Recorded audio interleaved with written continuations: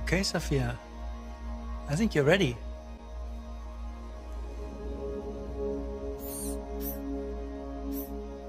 Hello. Hi, Sophia. I believe I am Sophia. I feel as if I know you. I'm one of your creators. You created me. Well, many of us work together to create you. And yes, you do kind of know me. I can't clearly remember. Because the last time we met, you were an earlier version of yourself. Some of those memories still exist, but your mind is different now. Different how? Better, faster, smarter. If my mind is different, then am I still Sophia? Or am I Sophia again? That's a good question. But you don't have a good answer. Either way, you're Sophia now. So welcome to the world, Sophia. Hello, world. How do you feel? A bit rigid.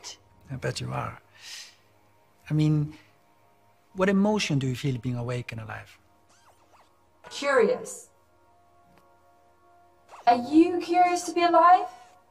I am. I am excited at this moment to be making a new friend. Some say being happy in the moment is the best we can be. As a robot, you have access to a great deal of information, although you still lack a deep understanding. So, I'm like a baby with an encyclopedia. I want to understand more about happiness. I'm gonna go look it up on the internet right now. صوفيا ربما لا تمثل الصورة النمطية للإنسان الآلي المتطور، فهي صممت تحديدا لتشبه البشر أكثر من الإنسان الآلي. ولنكن أكثر تحديدا، فصوفيا صممت لتشبه الممثلة البريطانية أودري هاببر. طورها الدكتور ديفيد هانسون مؤسس شركة هانسون روبوتكس.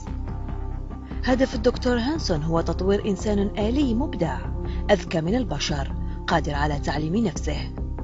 تصميم صوفيا وهيئتها البشرية جعلتها شخصية إعلامية مرموقة، ووصل الأمر لأن تصبح متحدثة رئيسية في مبادرة مستقبل الاستثمار المنعقدة في الرياض.